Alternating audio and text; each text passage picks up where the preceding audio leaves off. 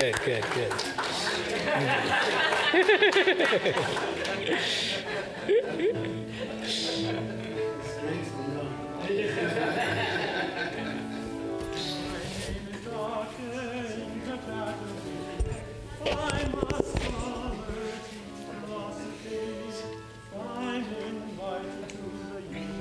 Om Ya Devi Sarvabhuteshu Bhranti Rupena Samstita Namastasyai Namastasyai Namastasyai Namo Namaha.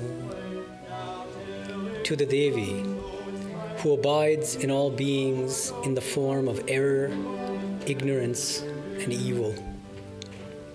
Salutations to thee, salutations to thee, salutations to thee, again and again. Good morning, everyone.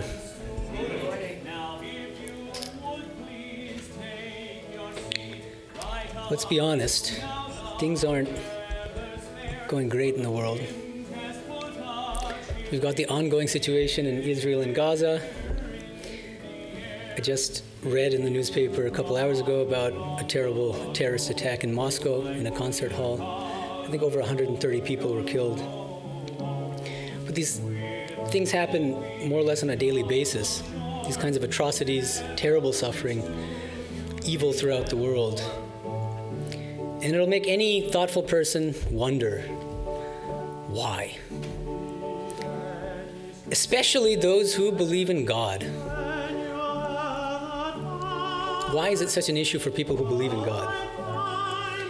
Well, because by definition, God is supposed to have a number of wonderful qualities, one of which is omnipotence, another one of which is to be perfectly good, perfectly loving, right?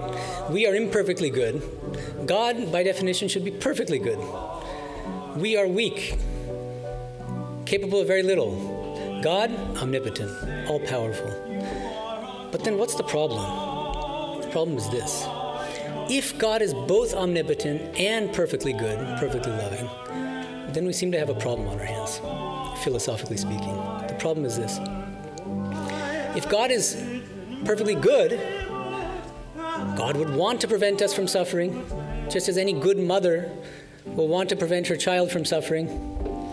If God is omnipotent, God should be able to prevent us from suffering. That's what being all-powerful means. Any suffering that I might undergo, God will say, no, you don't need to suffer that. I'll prevent it because I'm all-powerful. God is supposed to be both these things. Now, if God is both omnipotent and perfectly loving, logically speaking, one might think, then we shouldn't suffer. Now, there are two different ways of catching this out, this problem of evil. One is there shouldn't be any suffering at all. That seems to me less plausible than the view that there shouldn't be as much suffering and as terrible suffering as we see around us. There might be some suffering, but not to the degree that we see on a daily basis. Okay? This is what's called the problem of evil. In philosophy, in theology, it's a massive problem. It remains a kind of unsolved problem in Western philosophy and theology. I say unsolved. Some people might think it's solved, but the very fact that the question keeps being raised again and again, and that so many different solutions are being presented, none of which is receiving a kind of unanimous acceptance or support, suggests to me that the problem is ongoing, that it hasn't really been solved.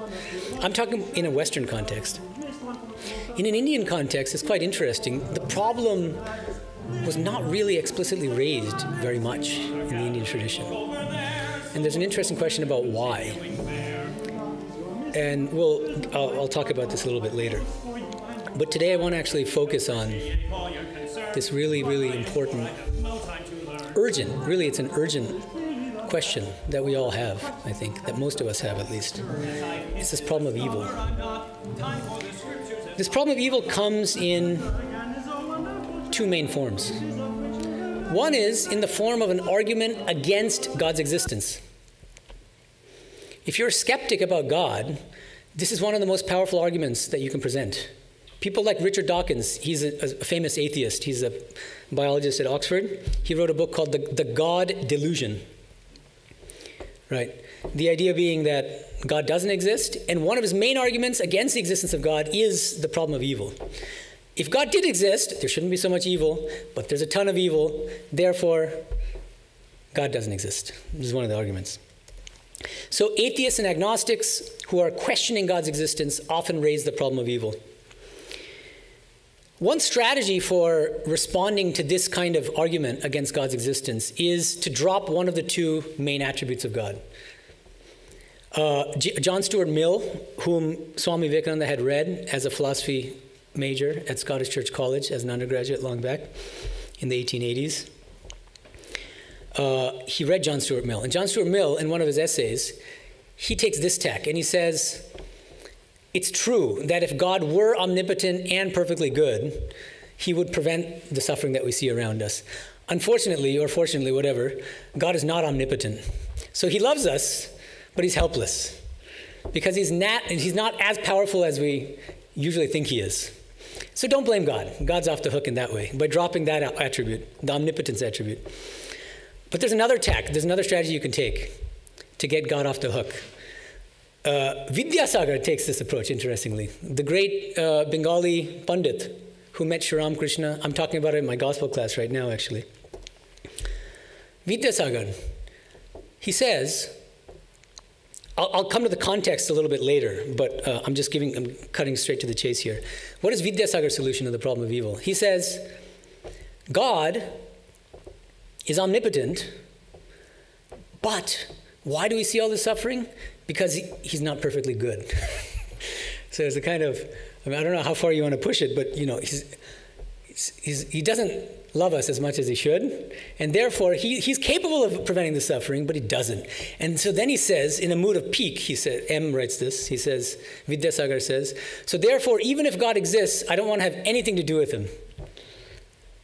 Because what good is that kind of God that doesn't love us? Okay, we'll get to Vidyasagar's more detailed objection in a minute. But there's a second form that the problem of evil takes. You don't need to be an atheist, you don't need to be an agnostic. You can be a good, sincere spiritual aspirant. You can believe in God, and still you can raise the problem of evil. This is very common. That's why the problem of evil is raised repeatedly in the Gospel of Sri Ramakrishna. People again and again, all of whom believed in God, will come to Sri Ramakrishna and say, but why all this suffering? Why all this suffering? So you can raise the problem of evil as a spiritual aspirant and as a believer, as a person of faith, actually.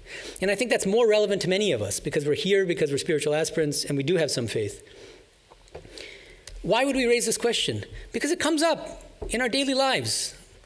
Each one of us has, or if we haven't already, we will face some kind of personal tragedy. Terrible suffering. Our own suffering, the suffering of loved ones. And when that happens, we ask why. This is extremely natural.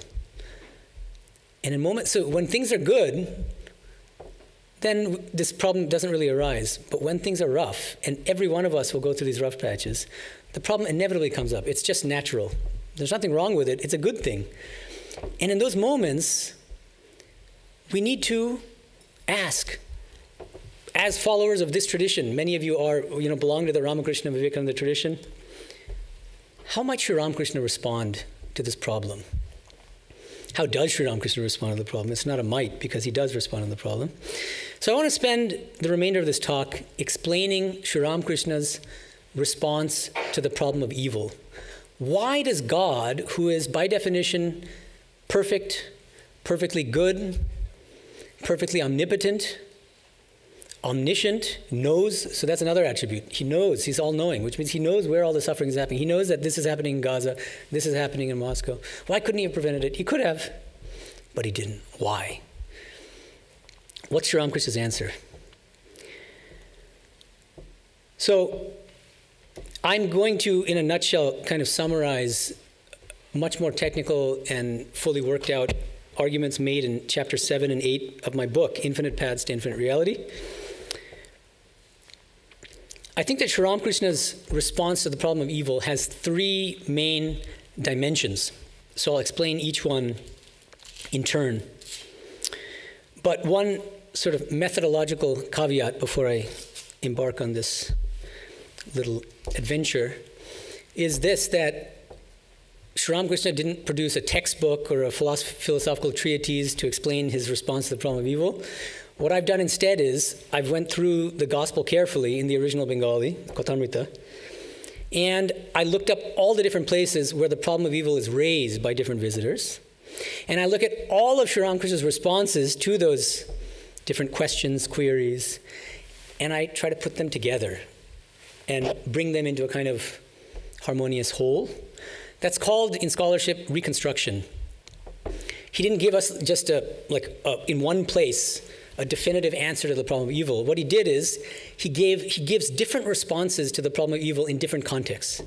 And I'm trying to bring them together in my own way. And you can disagree with the reconstruction, but this is what I'm presenting to you is my reconstruction of Sri Ramakrishna's response to the problem of evil based on scattered passages throughout the Gospel of Sri Ramakrishna. And in at least one place in the Leela Prasanga, the biography of Sri Ramakrishna, written by Swami Sharadanandaji.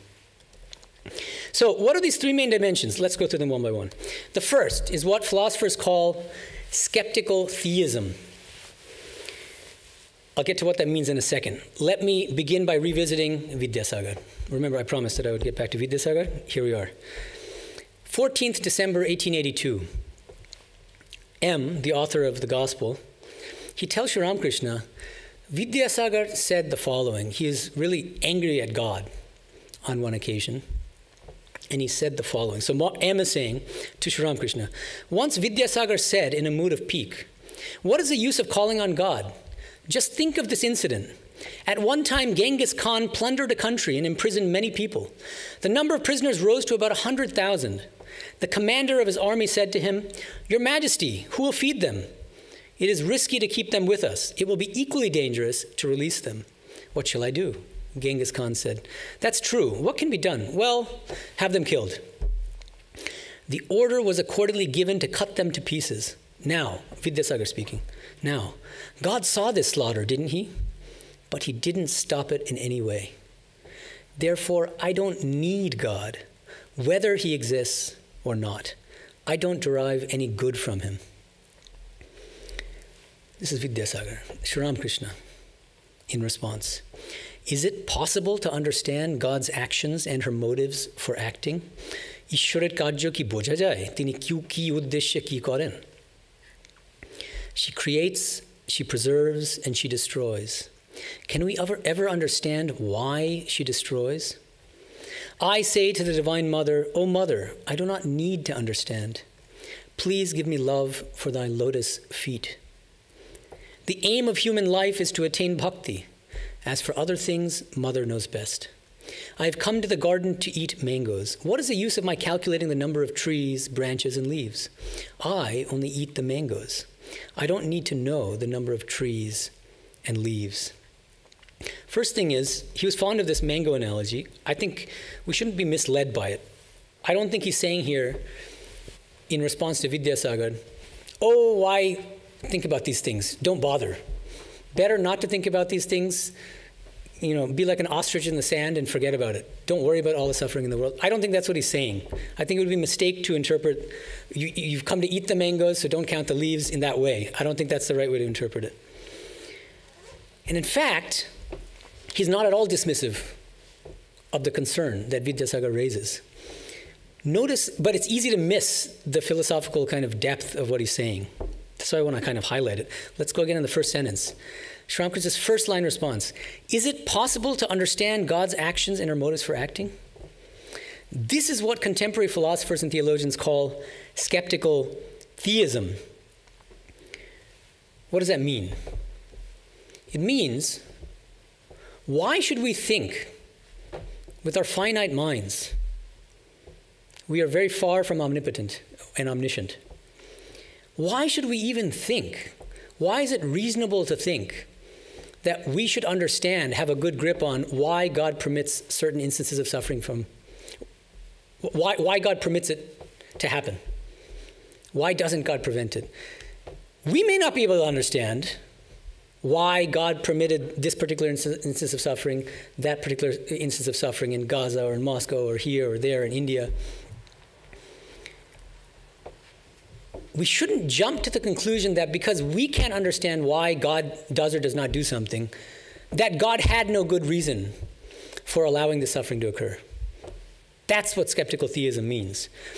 This is a little bit abstract, and so philosophers have helpfully given analogies. I especially like one of them given by the philosopher William Alston.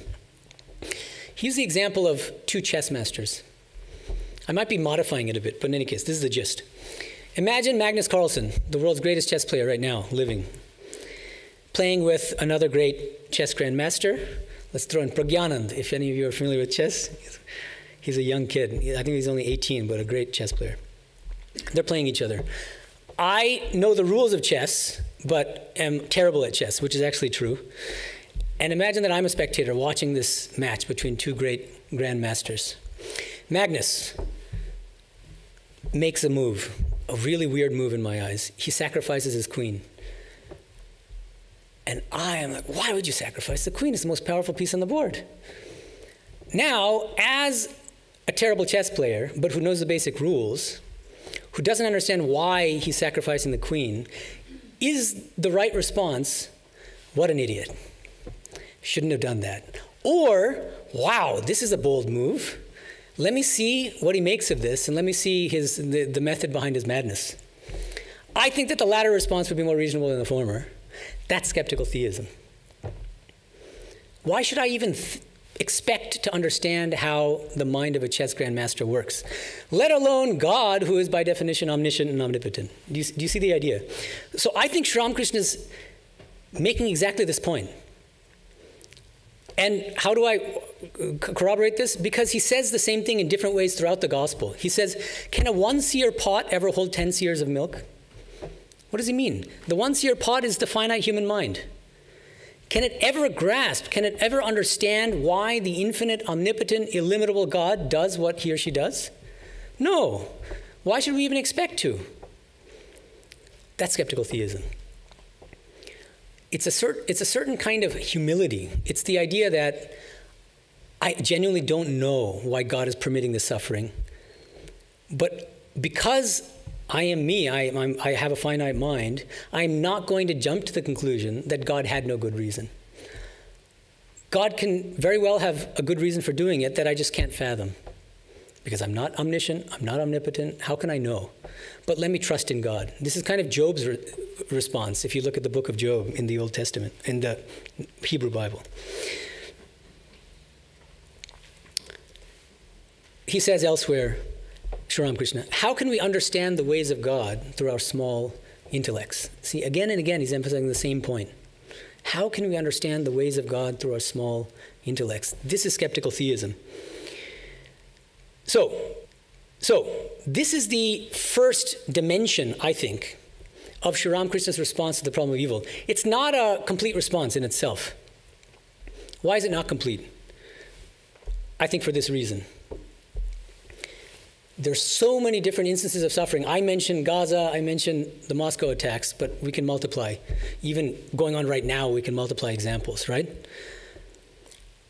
What skeptical theism says, with respect to any particular instance of suffering, be it in Gaza or Moscow, we may not always be able to understand why God permits that suffering. At the same time, we can ask more generally why God permits so much suffering in general. Do you see the difference here? This is a bit subtle philosophically. We really shouldn't expect to understand why God permits each individual instance of suffering throughout the world, in the US, in India, in Gaza, in Moscow, etc., etc. But in a general way, we can ask for general reasons why God might permit suffering, the suffering that we see around us. That project of giving reasons why God might permit suffering in the world is called theodicy, another technical term used in philosophy and theology. Theodicy, Theodicy. The term was coined by Leibniz, the great philosopher. Dice means justice, and theo means God. So it's basically defending God's ways to human beings and saying, yeah, God does have good reasons for permitting the suffering that we see around us. That still doesn't explain particular instances of suffering, but it's giving general reasons. And I think that the second and third dimensions of Sri Ramakrishna's response to the problem of evil are a very sophisticated theodicy. So his response combines skeptical theism with a theodicy. And you have to take the package as a whole. You can't say that his response just that's why it's so dangerous to just take certain passages out of context and say this represents Sri Ramakrishna's ultimate view or complete view. If you just take the Vidyasagar passage and see Sri Ramakrishna's response, you only get skeptical theism. You don't get the theodicy. But if you go elsewhere and you look at other passages, you'll find that he's also emphasizing theodicy. And I think you have to take all of his responses together comprehensively. That's the best way to get his overall position. Okay, that's a kind of a general suggestion I have for reading the gospel. Try to be comprehensive. So, second dimension is what I call his saint-making theodicy. It'll take some explaining to get to what I mean by saint-making theodicy. But again, I'll just reiterate again. What does theodicy mean if you're sleeping for the past 2 minutes? Theodicy means explaining why God permits all the suffering that we see around us, okay? What reasons might God have, in a general way? So, Hari. Who is Hari? The future Swami Turiyanandaji. He asks, why is there so much suffering in the world? This is the problem of evil raised by a believer and a very sincere spiritual aspirant and a very advanced soul. Sri Ramakrishna says, this world is a leela of God. It is like a game. In this game there are joy and sorrow, virtue and vice, knowledge and ignorance, good and evil. The game cannot continue if sin and suffering are altogether eliminated from the creation.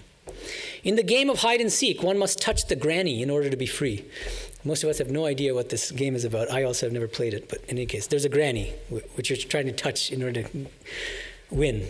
But the granny is never pleased if she is touched at the very outset. It is God's wish that the play should continue for some time.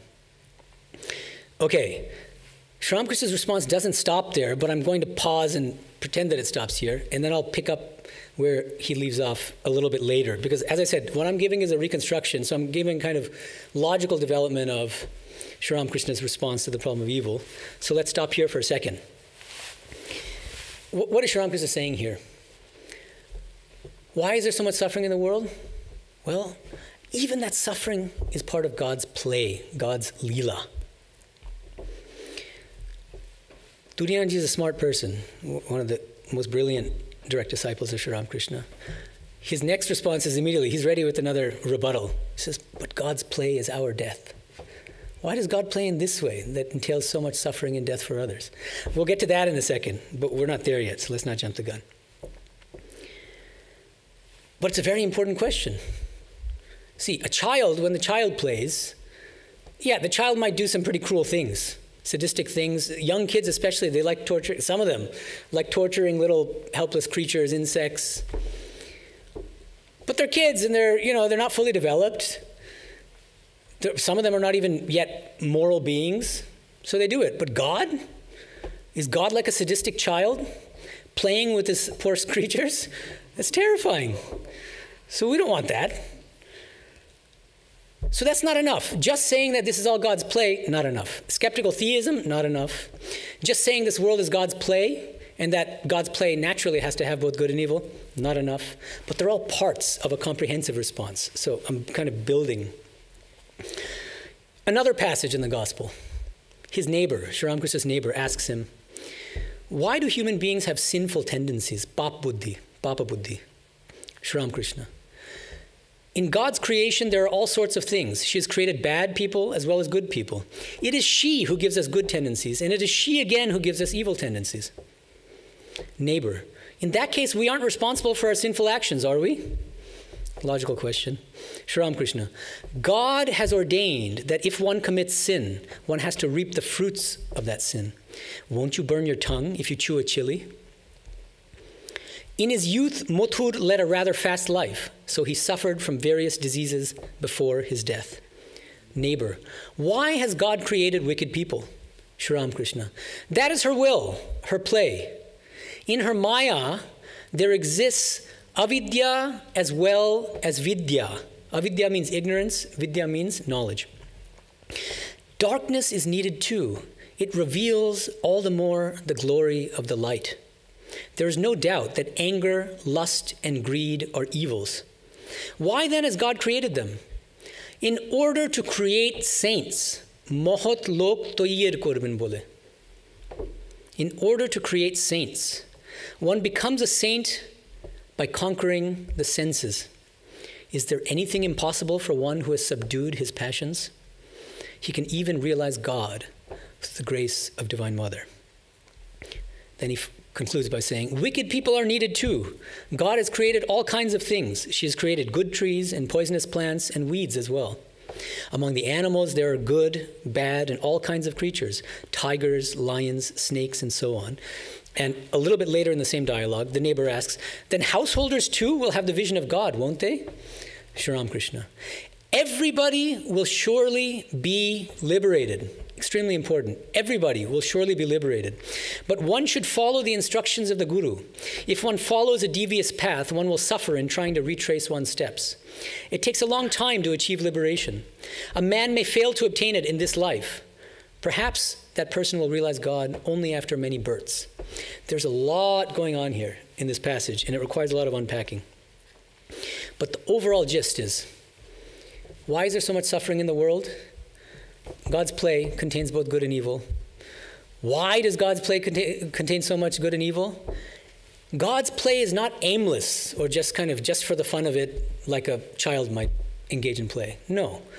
It's teleologically oriented, which is just a fancy way of saying there's an aim behind the play. In any kind of sport, sports are also kinds of play, but there's an aim.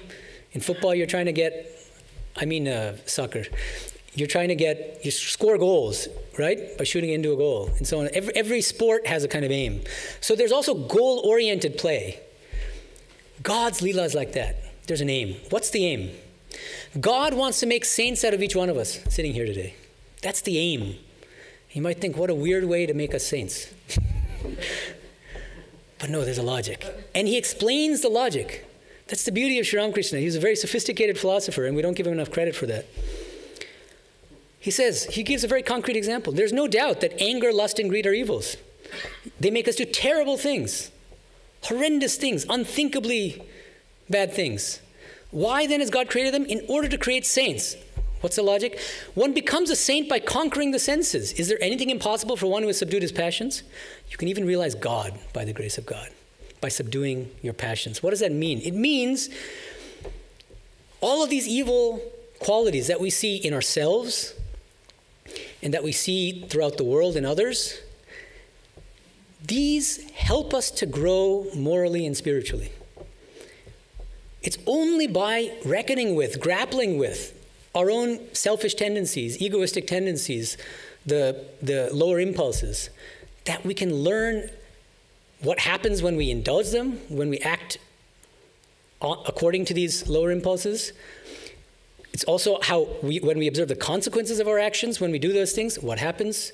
We suffer. That's why he says, if you eat a chili, won't your tongue burn? We reap what we sow. We'll get to that in more detail in a bit. Right?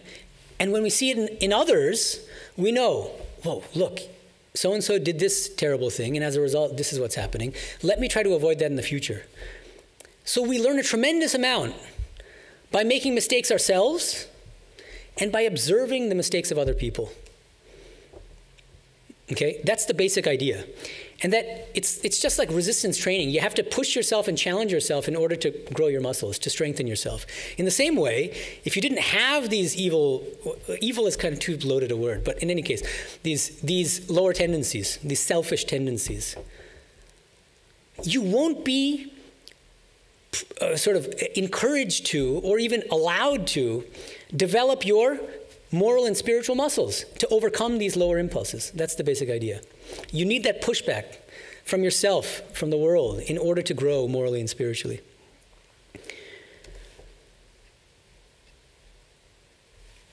So this world is a kind of moral and spiritual gymnasium. This is an analogy used by Swami Vedanta as well. It's a gymnasium in which we have come to grow strong morally and spiritually. We've come to evolve, and that evolution is not one that occurs from start to finish in one life. It's a journey of many, many lifetimes. So, there are three key elements in Sri Ramakrishna's saint-making theodicy, which is a second dimension of his overall response to the problem of evil. First element is karma and rebirth. Famous doctrines of Hinduism. I'm writing a book now called Karma and Rebirth in Hinduism. I'm sort of knee-deep in scholarship on it. It's very complicated, actually, when you go into the weeds. But I'm going to give a very general sense of Sri Ramakrishna's understanding of karma and rebirth and why it's relevant to the problem of evil. He says in one sentence, or two sentences, God has ordained that if one commits sin, one has to reap the fruits of that sin. Won't you burn your tongue if you chew a chili? That's the doctrine of karma in a nutshell. We reap what we sow. Simple idea. If not in this life, then in a future life. Because the immediate question is, well, many people who do terrible things get away with it, seem to get away with it. They seem to live quite nice lives sometimes.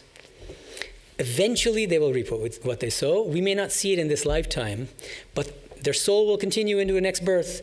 They might pay for it in between births, in some kind of purgatory or even some kind of temporary hell, or in their next birth when they take on another body. But everybody will eventually reap what they sow. But more than that, often people think that Hinduism believes in a karma theory based basically on retribution. It's what's called the retributive theory of karma. Karma is punishment, or it's reward. It's reward and punishment. If I do something good from a karmic standpoint, something unselfish, God rewards me with a lollipop. If I do something bad, either slap on the wrist or something much worse. Sometimes much worse. Reward, punishment. And so what happens?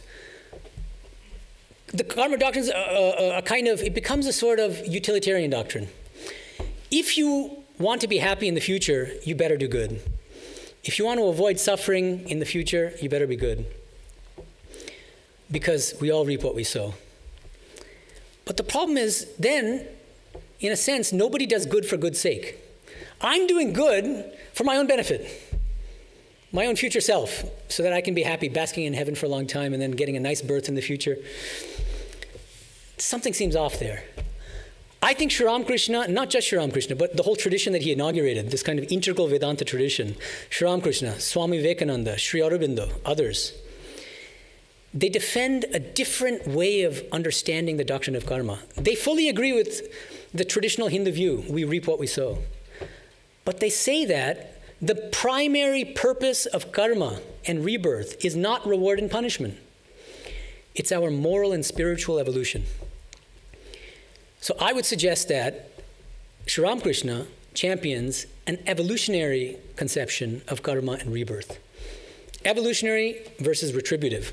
The standard understanding of Hinduism is karma is retributive. I do something good, I'm rewarded. I do something bad, I'm punished, either in this life or in a future life.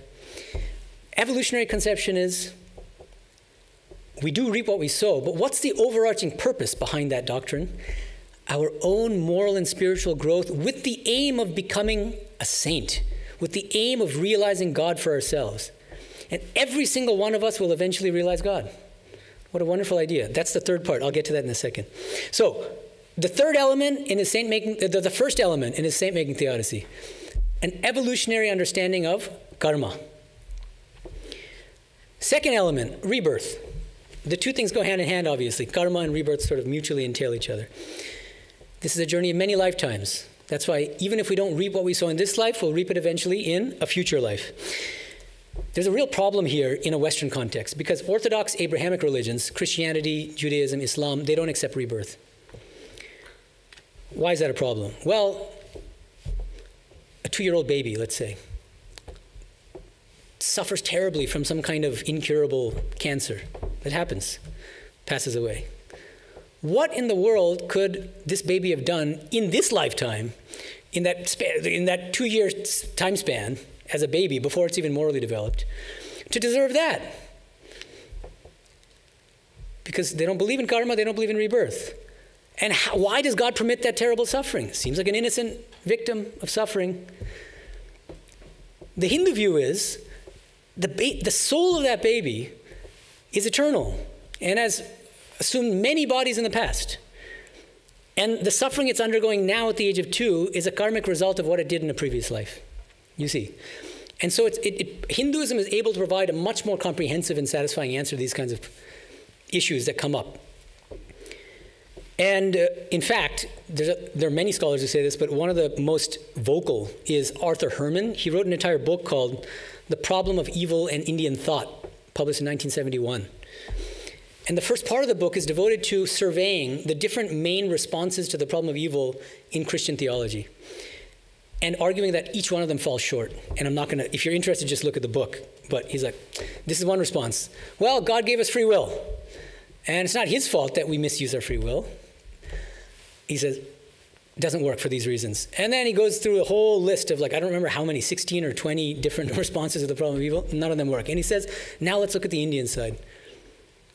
They have this doctrine of karma. And that doctrine is so powerful from a theological standpoint in explaining why there's so much suffering in the world, that the problem of evil doesn't even come up very frequently in Indian context.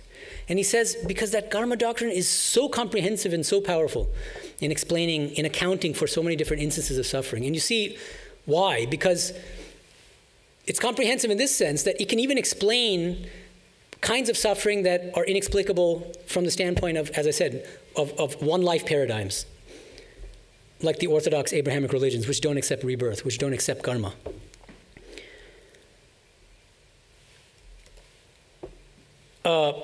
You might ask, well, these people who believe in Christianity or Judaism, people who don't accept rebirth, will say, well, that's all nice and well and good, but why should we accept rebirth in the first place?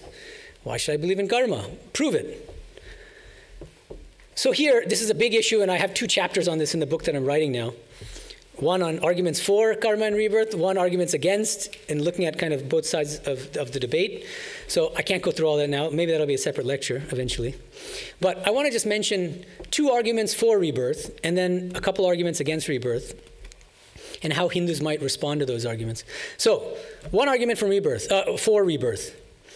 Jim Tucker is a contemporary scientist at the University of Virginia, and he's published a number of books with very interesting findings. He's investigated cases, and still continues to investigate cases, of young children living in the US primarily, so in a country where most people don't believe in rebirth, who claim to have memories of their previous lives. You can say, well, that's fine, but how is that proof? Because he has done painstaking research and investigation to verify many of those claims. And I'll give you just one quick example. There's a kid named, now he might be actually in his early 20s, I'm not sure how old he is, James Leininger. At the age of 2, he started having terrible nightmares. Terrible nightmares.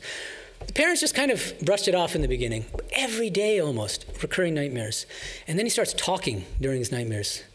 Mayday, mayday, plane's on fire. And then they're like, what in the world is going on here? And how does he know about all this stuff at the age of 2?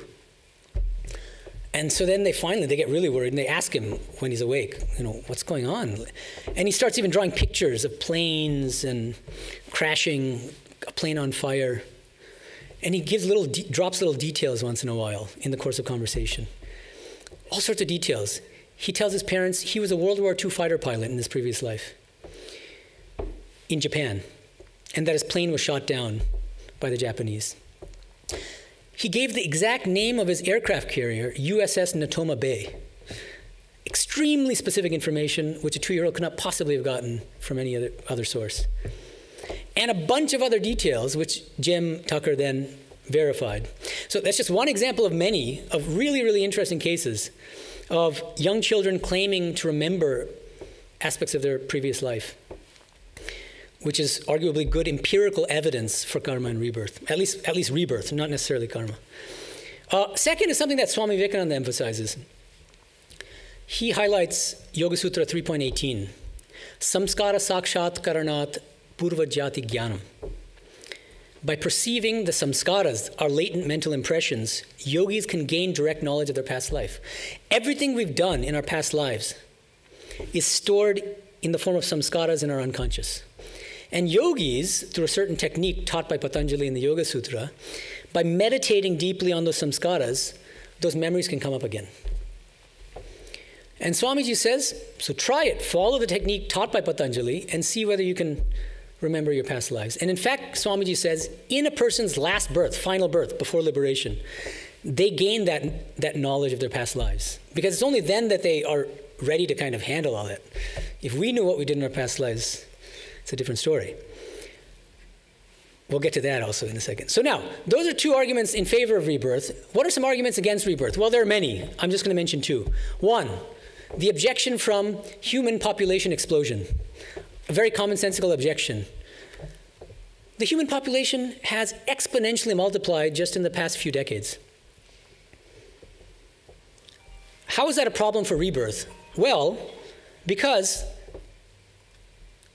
the number of souls, if we've moved from 1 million people back in the past to now, what is it now, 6 billion or something like that? Maybe even, I don't know exactly. 8 billion, my goodness. Where are the souls coming from that inhabit these human bodies, these extra human bodies? This is the problem. I mean, because in Hinduism, God doesn't just create souls. They're eternal. Where the heck are they? How do you fill all these bodies that are coming up? How do Hindus respond to this? By emphasizing that, number one, souls inhabit not just this bhuloka, this earth, but there are other lokas in which souls reside. One part of the answer. Secondly, souls inhabit not only human bodies, but also non-human animal bodies and even plants. You see, and Swami Vivekananda makes this point indirectly when he says, he wrote quite a bit when he spoke about rebirth a lot. He says, and Lord knows how he verified this, but he makes this claim, it's very interesting. He says, you'll notice that as the human population is increasing, the non-human animal population is decreasing. So those, and then he says, because the souls in those non-human animal bodies are being promoted in a way. They're getting that job that they're being promoted into human bodies, hence the population explosion. So whether there's a good empirical evidence for that, Lord knows, it's very difficult. I mean, especially if you go into like the microbial level. It's tricky to tell, like at what point you should stop. Like, do microbes, do bacteria have souls? And so there's no real way to empirically verify it. But the Hindus' point is, by accepting other lokas, other realms in which souls reside, by accepting that souls can inhabit non-human animal bodies and plants, it completely changes, it at least raises, it diffuses the force of that objection, of the human population explosion. Second objection, very commonsensical. If it's true that we lived many lives in the past, why is it that we don't remember our previous lives? Again, logical. I did so many things in this life. I remember I had oatmeal this morning. I take pride in my oatmeal. I make the oatmeal for everyone. And I know that I made oatmeal and that it was delicious, of course. I know that because I did it and because I remember it. How do I know that I had a previous birth if I don't remember a single thing about that previous birth? First response is, well, some unusual children do have memories of their past lives.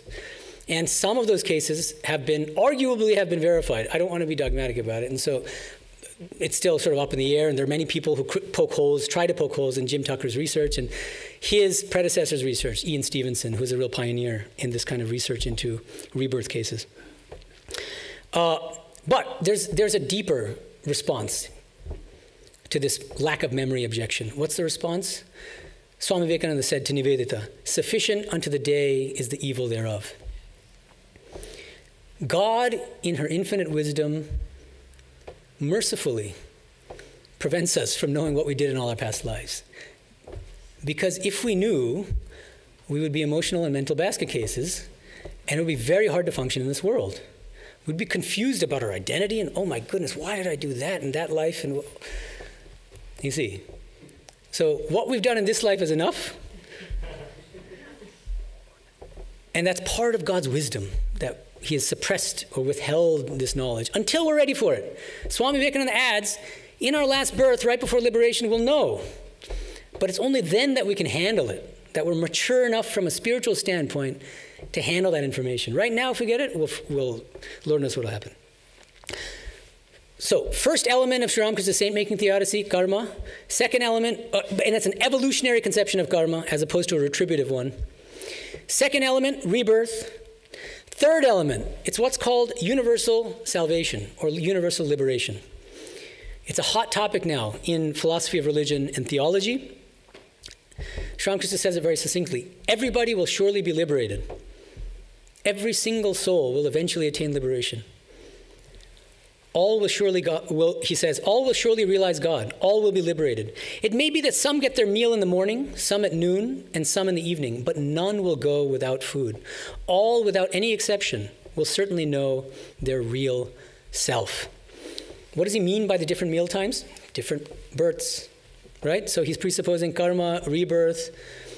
But everybody is guaranteed liberation in the end. Everybody will realize God or the higher self without exception. Nobody will be left out. He doesn't believe in an eternal hell for some souls. As opposed to, again, some of the Orthodox religions throughout the world, including Orthodox Christianity and Orthodox Islam. They believe in an eternal hell.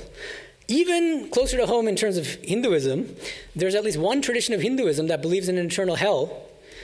Madhva's Dvaita Vedanta. He has what's called a hierarchy of souls, Jivataratamya. And he says only some souls are destined for liberation. Other souls are destined to transmigrate endlessly without escape. They have to come back again and again, no liberation for them. Tough luck. But there's a worse category. Tamo yogyas, those who are destined for the darkness of eternal hell.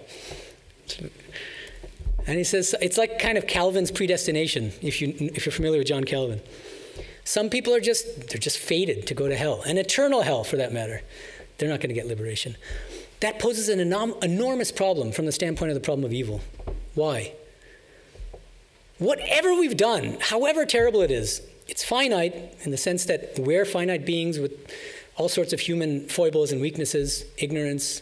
We've done something. Why would a loving God punish us with an infinite punishment for something we did in a particular life that's even at its worst is still finite?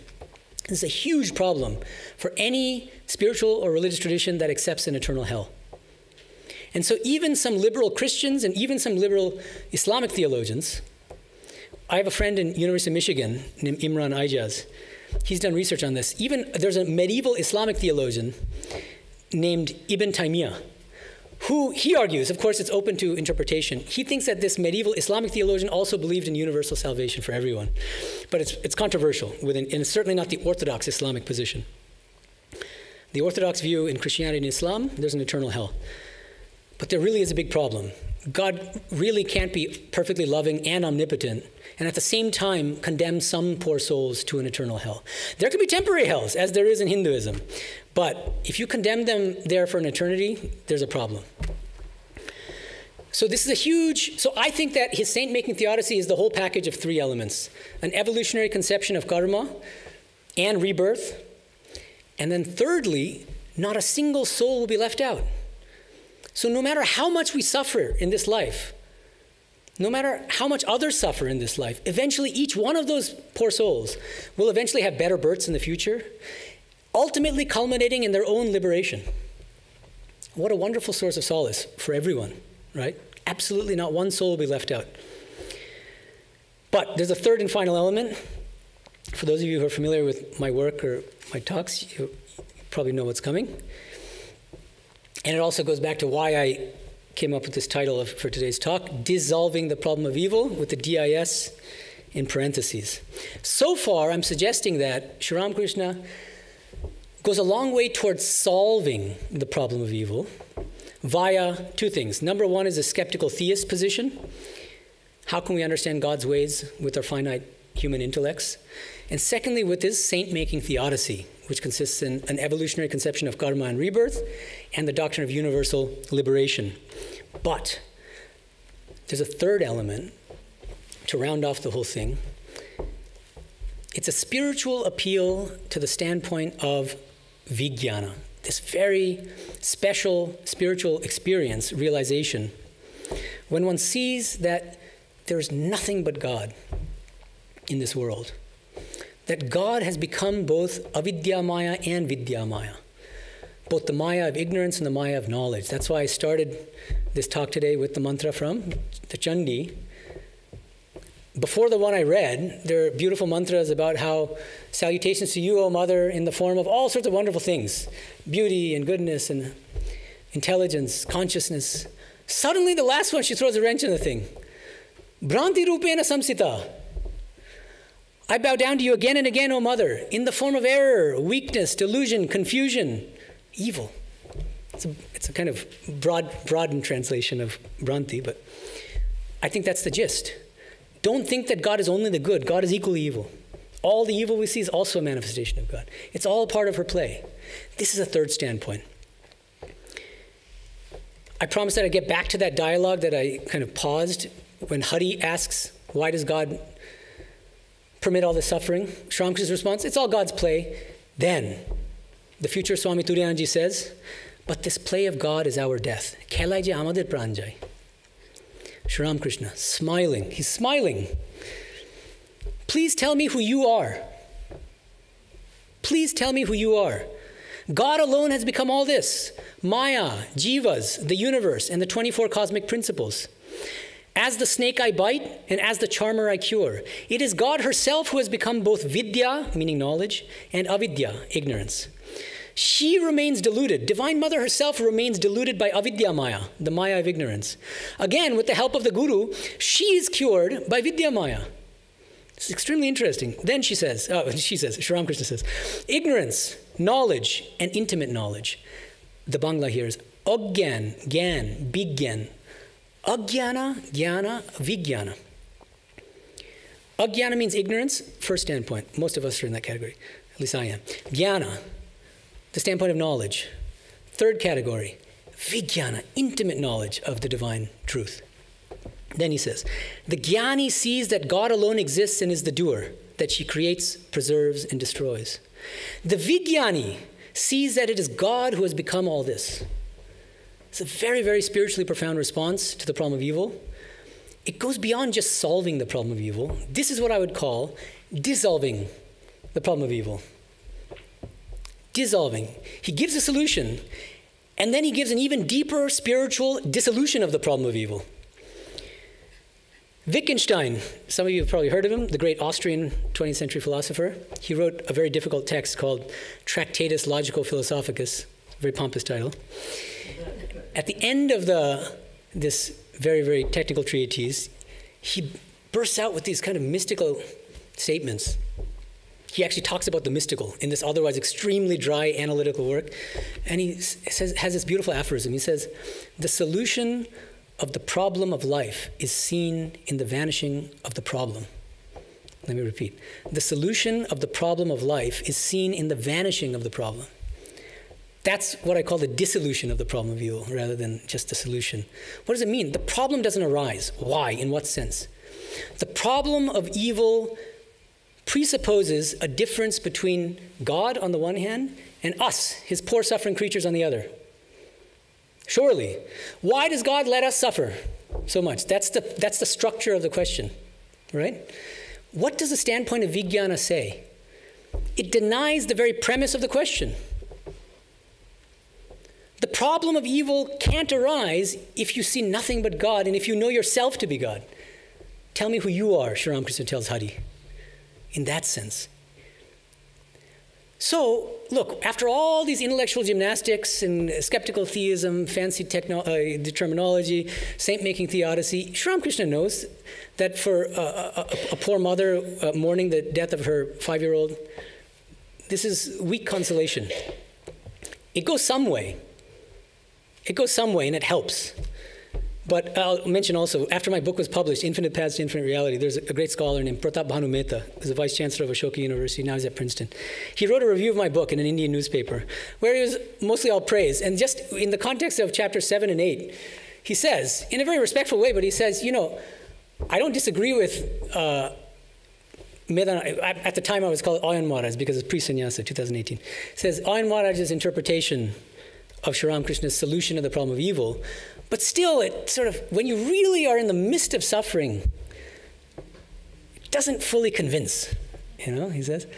And he says, I don't think that's necessarily a problem with Medhananda's or Maharaj's interpretation, but intellect can only take you so far. Rational argumentation can only take you so far.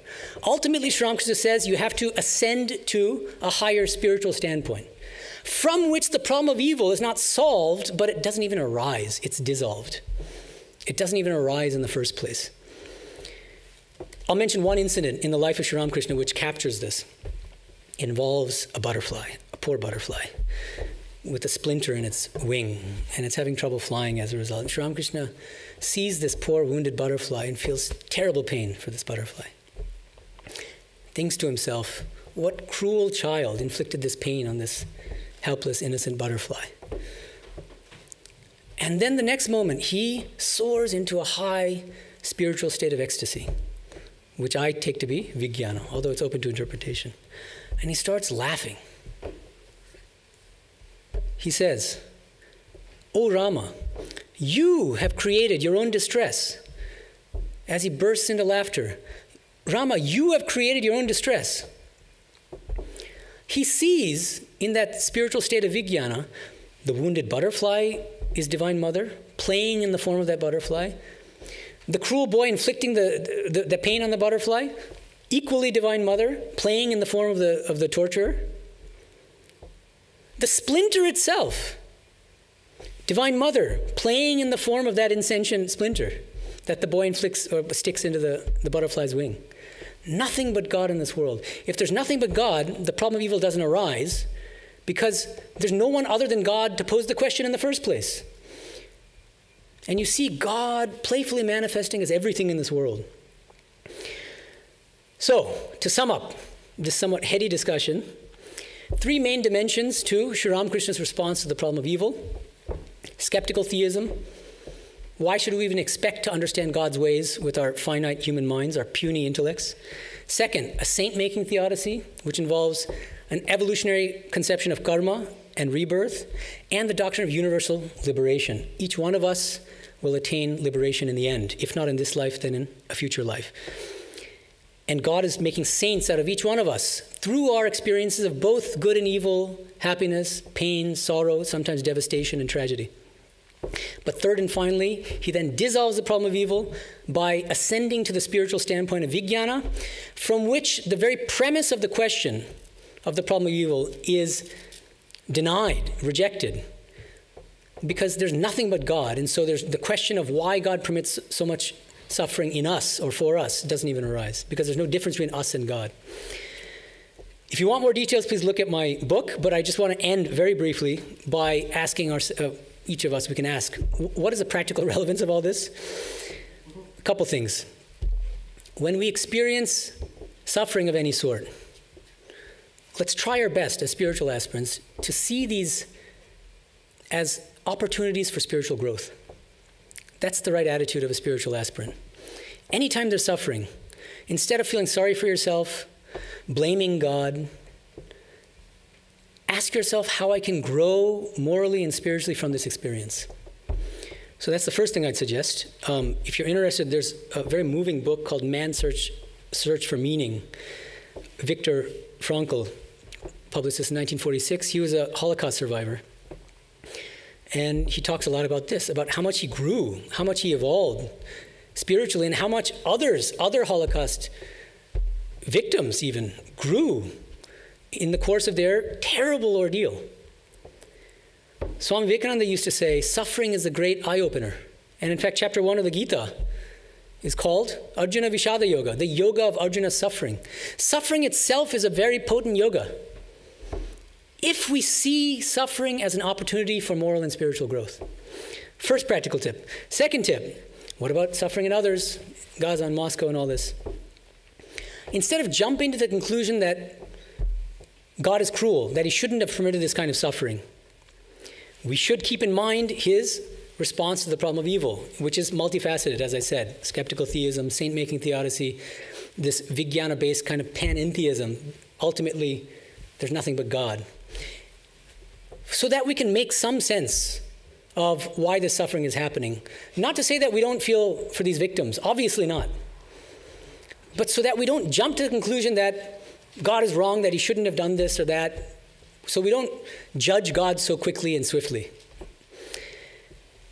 And then you might think, well, wait a minute, but doesn't the karma doctrine throw a wrench into this whole thing? When somebody's suffering, Hindus say it's because of their own karma.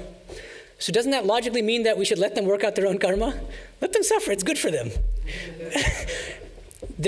God is making them into saints eventually. No. Why?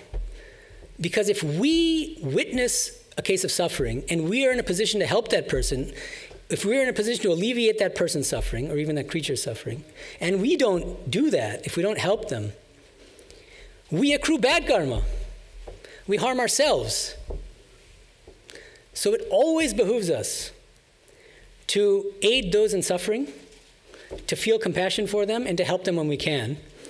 And Sri Ramakrishna would often emphasize, Shiva Jnane Jiva Seva, that you should serve others in a spirit of worship by trying to see God in everyone, seeing the divine in everyone. By doing that, we grow tremendously. We become unselfish in a very natural way. And thirdly, and I'll end on this note, third practical tip, let's try not to be what I would call fair weather bhaktas. They're fair weather fans of sports teams. We only like the sports team so long as they're doing well. The moment that they start sucking, we drop them like, I'm not interested. Then you move on to the next, number one team in the NFL or whatever, NBA. No. So if you really believe in God, you have to accept that God manifests not only as Vidya Maya, but also as Avidya Maya. And that we don't just thank God when we're in good circumstances and say, God, you're so great, I'm doing so well. When we're in the dumps, we should also say, God, there's some wisdom behind your putting me through this suffering, this experience. There's something I can learn from this. So purify my attitude. Teach me what I need to learn from this experience. That would be the attitude of a bhakta who's not a fair weather bhakta. Trust in God and trust that God has some reason for allowing us to suffer and allowing our loved ones to suffer, allowing others in this world to suffer, that we can't grasp with our finite minds, but let's not judge God for it or blame him. Thank you.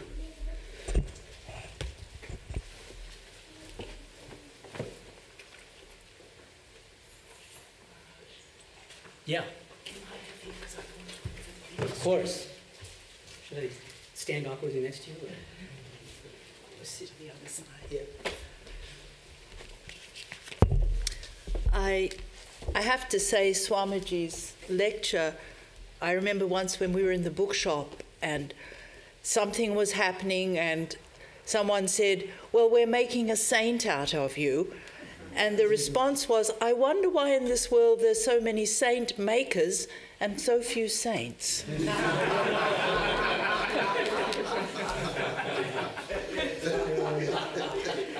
Today we have a very special event. We have a book signing of Maharaj's 2 books.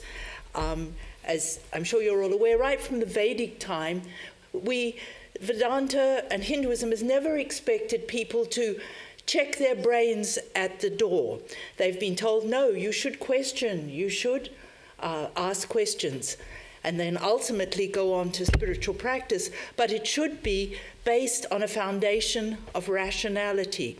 And even the most devotional traditions, as Maharaj has said, have a foundation of philosophical foundation rooted in the scriptures. But the Ramakrishna tradition being somewhat new, we don't have very much in that line. And this, I think, this may be even the first where Swamiji has attempted to do this, to take the teachings of Sri Ramakrishna and Swami Vivekananda and show the philosophical underpinnings, the philosophical foundation of it. Some people may say, well, Sri Ramakrishna's teachings are simple, but then we remember Swami Vivekananda's thing where someone said this and he went on and expounded for a long, long time on a very simple parable of Sri Ramakrishna, showing how profoundly philosophical it was. So if you were interested in getting this, we have them in the bookshop. I know some of you have already got them, but we ask that you first come into the bookshop and get them, and then Maharaj will sign them at the end of the satsang. For those of you who may be seeing this on YouTube, either now or at a later date, Vedanta Catalogue has these books. If you would like a signed version, when you order, please send us a note saying, I'd like a signed version, and we'll put Maharaj to extra work. Thank you. So music first, then announcements? Oh, I'm going to give the announcement now. All right. So hope to... Huh? Yeah. Hope to see some of you at the Q&A here in the greenhouse living room. Sorry, let me go in sequence. There are refreshments outside, so please help yourself to the refreshments. Then there's going to be a Q&A in the greenhouse living room with me. And then at 12:45, it will transform into a book signing in the very same area. So please come if you're interested. Next Sunday, March 31st, is Swami Arupeshanandaji's Sunday talk called Resurrection. Is that it? I think that's it. I hope so.